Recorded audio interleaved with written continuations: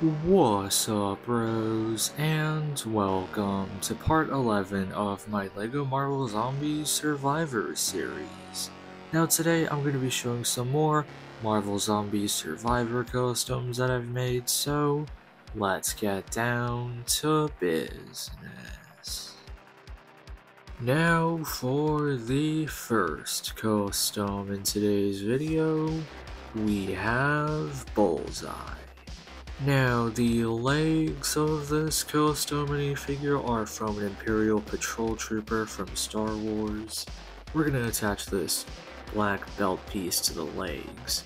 Then we're going to take this newer Ghost Rider minifigure torso piece and attach that to the legs, except the torso is reversed, and we also have some black arms and some white hands.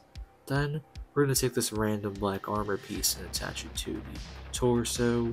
We're going to take this Luke Skywalker training headpiece and attach it to the torso, and then for the last piece we're going to take this black Cole ZX Ninja headpiece from the first season of Ninjago, and then we have the completed Bullseye custom. Now, recently I finished watching Season 3 of Daredevil, which was life-changing. It was a peak experience, so that's why I decided to base my version of Bullseye for my Marvel Zombies universe off of the Bullseye from the MCU, or the Netflix show. So this Bullseye is Poindexter, that's his last name I think. I don't remember his first name, but it's that version of Bullseye, and that's him unmasked, as you can see here. So in this universe, he's a survivor, not a zombie. But yeah, that's basically it for this custom. Now for the second custom in today's video, we have Rogue. Now, the legs of this custom minifigure are from a Ninjago Evo Lloyd minifigure. The torso we're going to be using is from Star Wars, I believe the Freemaker Adventures. Then we're going to attach some dual molded green and yellow arms to the torso. And we also have some brown hands attached to match the brown on the torso. Then we're going to take this headpiece, which is from LEGO Dimensions, I just don't know which minifigure. Then we're going to take this Harry Potter hairpiece, it's definitely from Harry Potter. Pop that onto the head, and then we have the completed Rogue custom. Now, this Rogue custom could honestly pass as just like a normal Rogue custom, but I decided to use this for my Marvel Zombies universe, and in this universe, Rogue is, as you can see here, clearly a survivor. But yeah, that's basically it for this custom. Now for the third custom in today's video, we have Gambit. Now, the legs of this custom minifigure are from a Doctor Strange minifigure.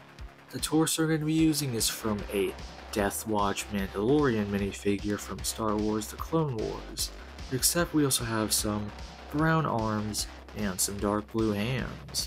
Then, we're going to take this brown cape piece, which is from a Mandalorian from the second Mandalorian Battle Pack. Then, we're going to take this Jango Fett or Boba Fett headpiece from Star Wars and attach it to the torso. Then, we're going to take this random brown long hair piece and attach it to the head, and then we have the completed Gambit custom, which uses like 3 different Mandalorian Star Wars parts for some reason. For Gambit's accessories, we have his retractable staff right here. It's a very simple build, as you can see here. But anyway, that's basically it for this custom. Now for the fourth custom in today's video, we have Hellcat.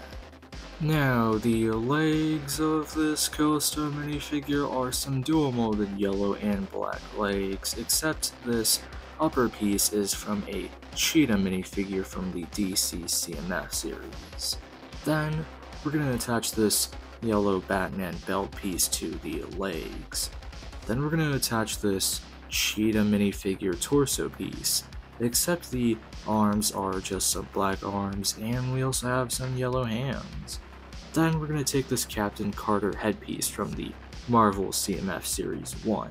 We're going to attach this black ninja hood piece, pop that onto the torso. Then for the last piece, we're going to attach this Batgirl cowl / hairpiece, pop that onto the head, and then we have the completed Hellcat custom. Now, one main issue with this custom is the fact that the Batgirl cowl and the black ninja hood piece aren't exactly compatible, as you can see here. The cowl just falls off, but one thing that can fix this issue is if we levitate the head a little bit and lower the ninja mask a little bit. Then we can reattach the Batgirl cowl, push that all the way down, and then as you can see here, that actually does work, as you can see here. So that's an easy fix to make this custom much better, and so now it doesn't have any flaws or anything. But yeah, this is basically a zombie survivor Hellcat custom. Hellcat is pretty underrated, but she's an interesting Marvel character. But yeah, that's basically it for this custom. Now for the fifth and last custom in today's video, we have Klaue. Now, the legs of this custom minifigure are just some red robot legs. We're going to attach this purple Catwoman belt piece to the legs.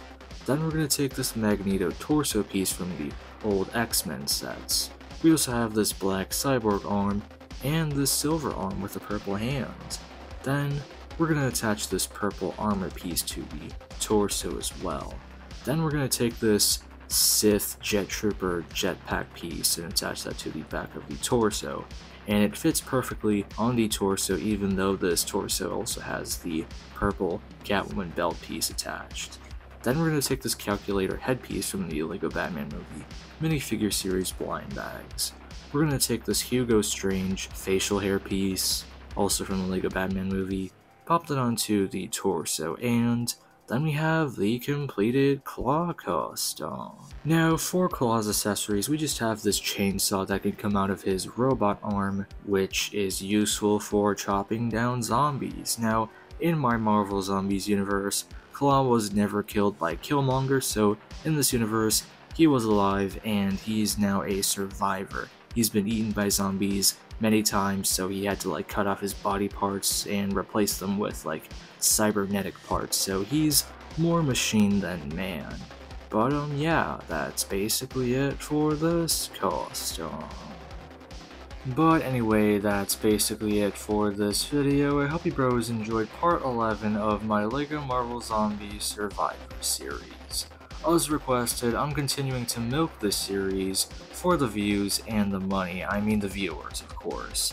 But anyway, I just realized Bullseye kinda looks like a Power Ranger, but other than that, I think these customs get the job done. But my opinion doesn't matter, yours does. So tell me in the comments below what your thoughts are on these customs. But anyway, feel free to check out my other videos. I mostly make custom minifigures. Have a great day. See ya, bros.